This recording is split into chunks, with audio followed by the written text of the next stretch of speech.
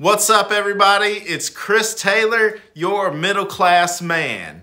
In today's episode, we are talking about buying used stuff.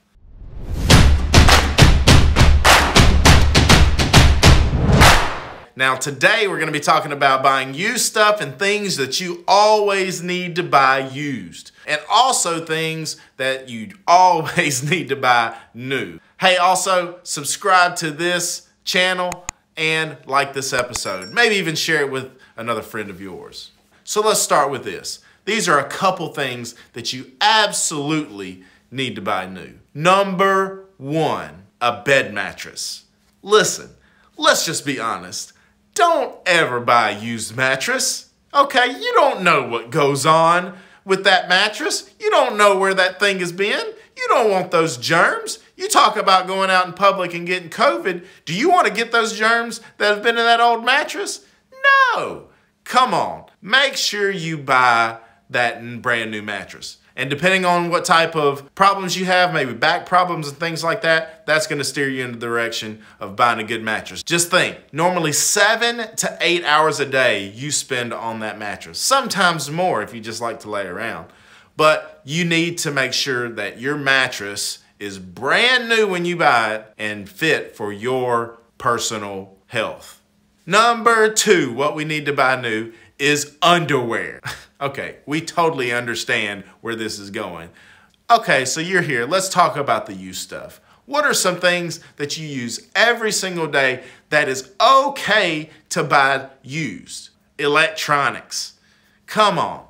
We go out and spend hundreds and thousands of dollars on phones, on TVs, on iPads, on different types of electronics that are totally losing their value as soon as we buy them. So one of the things that I believe, one of the things that's great about Facebook Marketplace, about Craigslist that's kind of dying, but even friends and family that have older electronics or maybe they're upgrading to newer stuff, is that we can buy those things at a discount, at a huge discount. One of the places I worked at as a teenager was a pawn shop, and pawn shops get a bad rap. They're always talking about how pawn shops take stolen stuff, and actually that's not the case. If you want the long of it, pawn shops actually have to submit everything to the police department. And those police records get looked over, the serial numbers get looked over, the model numbers, and if those things are reported stolen, the police will come to that pawn shop and actually confiscate those things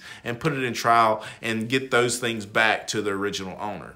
But a lot of times, people use pawn shops to borrow money. And so they'll take those things to pawn shops, pawn it, get some cash, maybe even move on from that product, getting something new, or maybe even losing that product because of some type of economic failure on their personal part. But the pawn shops are there and they have those electronics. They are great items that you can use to push forward your life, things that you can use for your home, things that you can enjoy. Pawn shops have those things. You can find whatever you need. Here's an example of an electronic that I've purchased recently that I use every single day. A MacBook Pro, 2018 model, 15-inch with a touch bar, 512 SSD, 16 gigabytes of RAM, and absolutely perfect for what I do every single day in my business. It even helps me edit this video that you're watching now.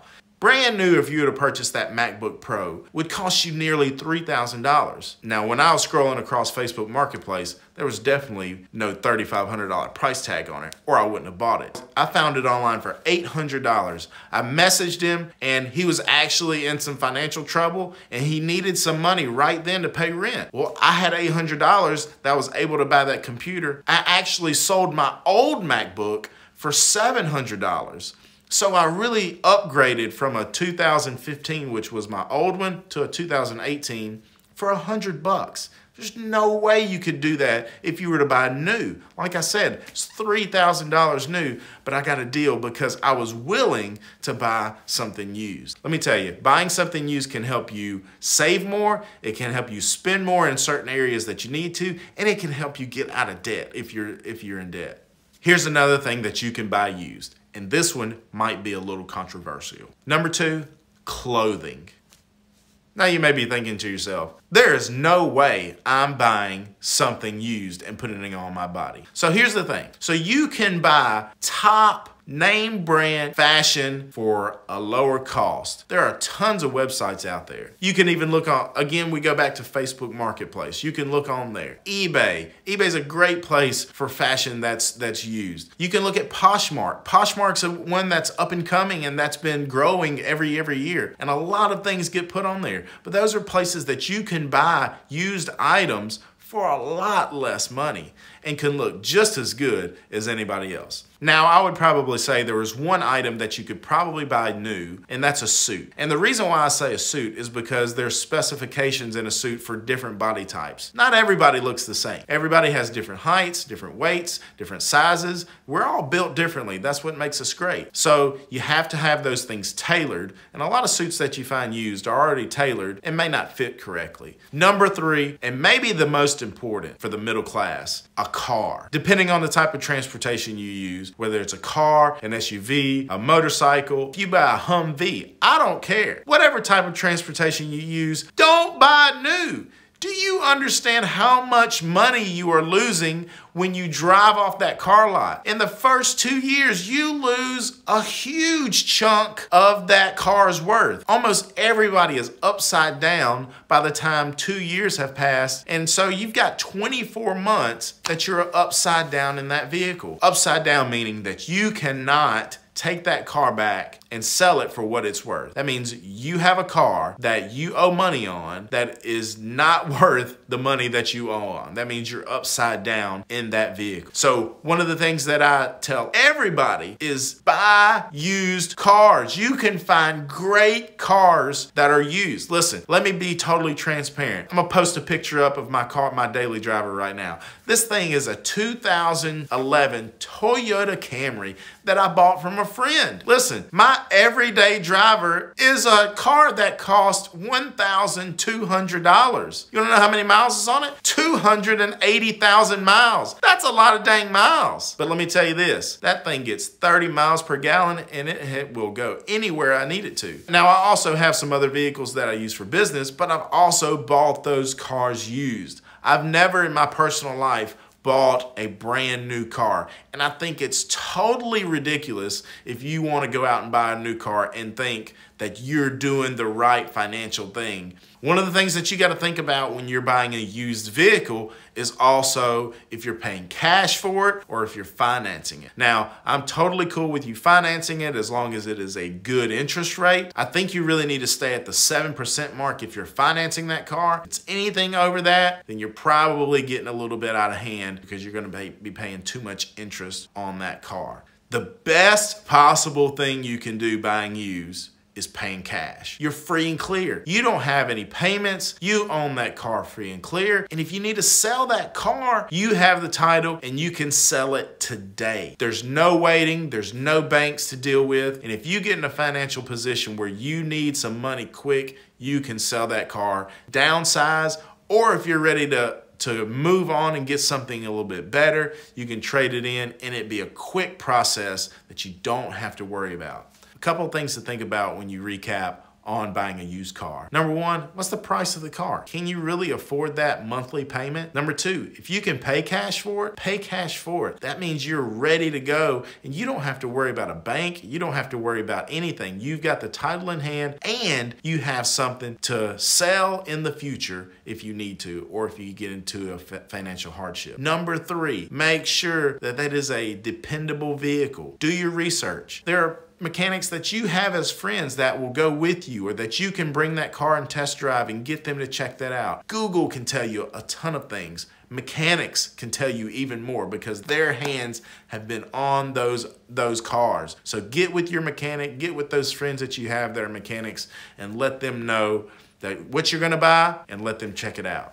Okay, ladies, I'm gonna go here. Another thing that you can buy used. Guys, listen to me, all right? The girls won't know. Well, they may find out. But here's the thing. I go back to that pawn shop mentality again. I used to work there, and we'd have a lot of items that come in. So another thing that you can buy used, jewelry. You don't have to go to Jared's. Jared's is extremely overpriced. Do you understand how much they pump up those prices at Jared's? Okay, Jared's jewelry is no better than anybody else's. Just because they have good commercials, that's it. That's the only thing they do. But you can get something custom made. You can get something that's perfect for your loved one at a lower cost and buy it used. So let me tell you this, one of the first rings I bought for my wife when we were dating was a used ring. She wanted this specific type of ring that she had saw, and I actually found that ring at a pawn shop. We're back to the pawn shop talk again. It wasn't the right size, so I sent it off to one of the jewelry repairmen in town, and he fixed it up perfect, just like it was brand new. He shined it up, buffed it, white gold and diamonds, looked amazing. There is no way you could have told anybody that that was a used ring. To the naked eye, it was a brand new ring. That ring still had the same value as it did if it was brand new. But I got it at a used price, and I got something that was worth a whole lot more for what I paid for it versus what I would have if I went and bought new. Now here's one thing when you're buying jewelry, you need to make sure it is real. There is a lot of fake jewelry out there. I worked in the pawn shops. We did the scrapes on the gold. We told a lot of people that their gold was fake, that their diamonds were cubic zirconia, that they were fake, and it broke people's hearts. But you need to make sure you do your own research and have those things in place and buy from reputable people if you're gonna buy used jewelry. I think it's an amazing idea to buy used jewelry, but you gotta be careful. You gotta make sure you know what you're buying so you don't get duped. To finish this off, let's talk about a couple things. One is what you know. I know a lot about electronics, maybe because I'm Asian. I'm just born with it. Maybe you know a lot about mechanics. I have no idea about how a car works and what the inner workings of a car is. I trust that information to my friends that are mechanics. I trust that information for other things to other people. So listen, things that you are good at, so things that you know, you can say, hey, even if it's broken, I know how to fix that. And how much is it gonna cost me to fix that? You can work that into the price, you can make an offer, and then, hey, you've got something that you've saved a ton of money on that you know exactly what to do if it breaks or if it's got something that maybe it's gone wrong with it. So focus on what you're good at. Things that you don't know, ask somebody. People are willing to give information for free. Just think about Google. Think about YouTube. There's a ton of information out there that's free to get, things that you can learn. Ask those people, take that extra time, do your own research, and go out there and save you some money the next time you buy something used. So again, my name's Chris Taylor. This is Middle Class Man. Thanks for tuning in. Hit that subscribe button, like this video, and share this with a friend. Love you. Peace out.